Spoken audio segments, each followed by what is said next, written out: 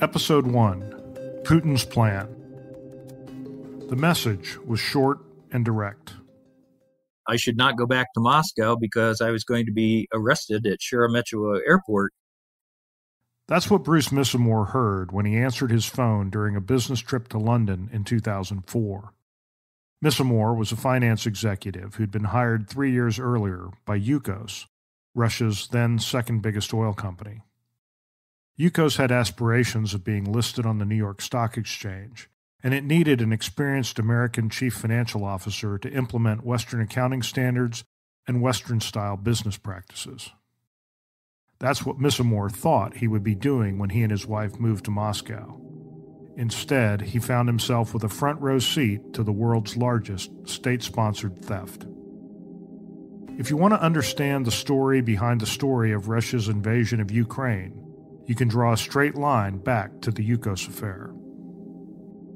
I think Yukos was the start of him trying out, well, let's see what the West will do and what the West won't do. And here we are today in the inaction on behalf of the Western powers to let him do this. I'm Loren Steffy. Welcome to the first episode of Putin's Oil Heist, an insider's account of the Yukos Affair. The early 2000s were an optimistic time for Russia. The Soviet Union had been gone for a decade, and Russia seemed to want to embrace Western capitalism and governance standards. For many businesses, from America and elsewhere, Russia represented a huge untapped market. Foreign investment would boost the Russian economy and the living standards of the Russian people, and U.S. companies would expand and make lots of money. Or at least that's what everyone thought at the time. What actually happened? Well, that's what we'll be exploring over the next 6 episodes.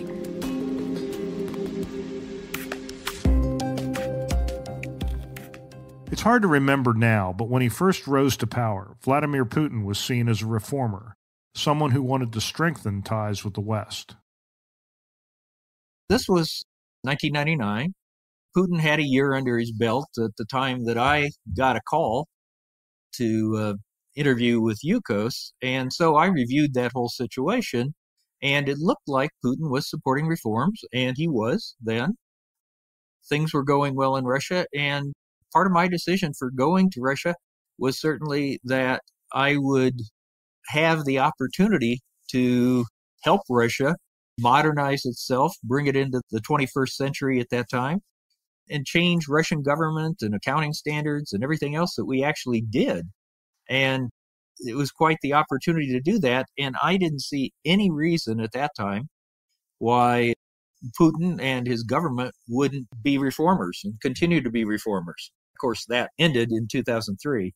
What happened in 2003 involved Mikhail Khodorkovsky, the oligarch who controlled Yukos and who, by that time, was the richest man in Russia. He was also Bruce Misamore's direct daily boss, although in a unique corporate structure, Bruce actually reported directly to the Yukos board of directors. Khodorkovsky had grown up in Moscow. He'd been a communist youth leader, and in the mid-1980s he'd graduated from technical school. In college, he fell in with a group of friends who liked working with computers, and they started a business. Initially started out, they made their money by importing PCs and selling them in Russia. They were all kind of very technical oriented, and Mikhail has always been a gadgets guy.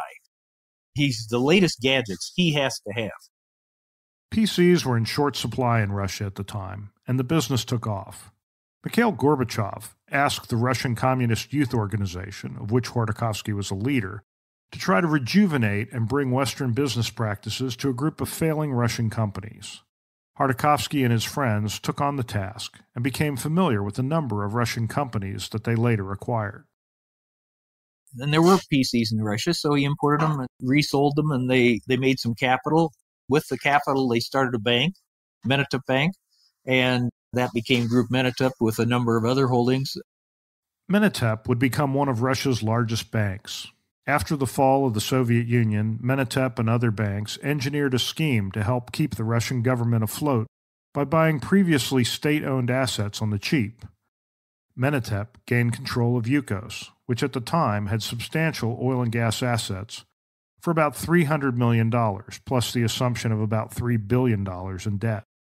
But like many of the oligarchs that emerged from that time period, Khodorkovsky's dealings raised suspicion among many Russians who wondered how so much wealth had quickly become concentrated in the hands of so few people. During the Russian banking crisis in the late 1990s, for example, Khodorkovsky protected his own fortune at the expense of depositors and investors, even though he eventually made them whole. You can go back to 98, maybe even 99, and see in the Wall Street Journal he was Russia's bad boy of businessmen. You know, he was doing some pretty nasty things, but he thought he had to do to change things in the company and for Russia. Here's how author Steve Cole described Khodorkovsky. He was a man in a hurry with a record of questionable business dealings. He seemed ambitious politically, and he increasingly flew to London and Washington and Paris, where he delivered speeches, built networks, and maneuvered for gain. He now positioned himself as the leading practitioner of normalized democratic capitalism in Russia. By the year 2000, Khodorkovsky insisted he wanted to make Yukos more transparent. He brought in foreign directors to help oversee the company and establish internationally recognized standards for how it would operate, which was unique among Russian companies at the time. It was about that time that Misamore, who was living in Houston, got a call from a former colleague who heard that Yukos was looking for an American chief financial officer. And they wanted to list on the New York Stock Exchange eventually. And they said that's why they want a U.S. CFO. They want somebody with a good reputation in the markets. They want somebody who knows what they're doing. Would you be interested? I said, yeah, that sounds like something I'd be interested in, because it wasn't more of the same. It was something that would be very different, where I could have a huge impact.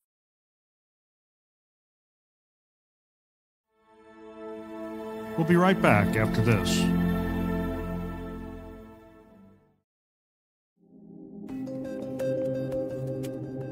A dying West Texas town, a new hope for the future, and a price that Trace Malloy isn't sure he's willing to pay. Loren Steffy's debut novel, The Big Empty, is now available from Stony Creek Publishing. The Epic Times says the story builds like an accelerating freight train, and the Southern Review of Books says it's uncompromising in spotlighting the strains that the drive toward material achievement puts on the individual in the face of nature's whims. The Big Empty is both funny and painful as it explores the price of the future and its impact on the past. Get it wherever books are sold, or visit StonyCreekPublishing.com. And check out our other riveting Texas tales. Stony Creek Publishing.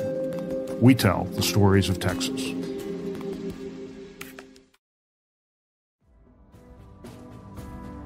Welcome back to Putin's oil heist.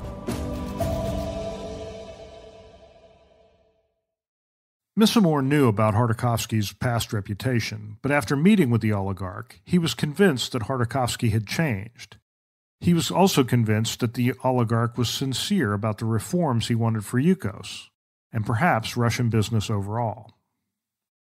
What had happened is Mikhail had reformed. He had seen the error of his ways, no longer wanted to be the bad boy. Bruce Misamore had spent most of his career in finance, though the Findlay, Ohio native entered Bowling Green State University as a music major. He later switched to pre-law and then to finance, and then got an MBA. After a couple of years in banking, he took a job with Marathon Oil, which at the time was headquartered in his hometown. He worked in corporate finance for a few years and then moved to London, where the company's international operations were based. He became Marathon's international treasurer, returned to Findlay for several years to run the corporate finance division, and in the early 1990s, moved to Houston. In 1983, Marathon had been acquired by USX Corporation, which was formerly U.S. Steel. 10 years later, it moved Misamore to its Pittsburgh headquarters. He found he didn't like the steel company culture, and he took a job with Pennzoil in Houston, where he eventually became vice president of finance and treasurer. Among other things, he was in charge of mergers and acquisitions and oversaw Pennzoil's purchase of Quaker State, which was later merged with Pennzoil's downstream business and spun off to shareholders. He became the effective CFO for the remaining Pennzoil Company, which had been renamed Penn's Energy. But it was a tough time in the business. Oil had dropped to $8 to $9 a barrel, which is, of course, people don't relate to that today, $8 to $9 a barrel. I had created a capital structure based on $15 a barrel. We were hurting, terrible. So we went out and looked for a merger partner, and then I ended up creating a merger with Devon Energy, and Devon and Penn's Energy merged. So I took a golden parachute later that year, and that was in 1999.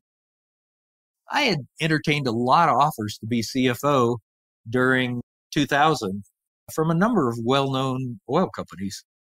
I wasn't enamored by any of them because I couldn't have had a huge impact. I could have done a great job managing, but I wanted someplace where I could have an impact.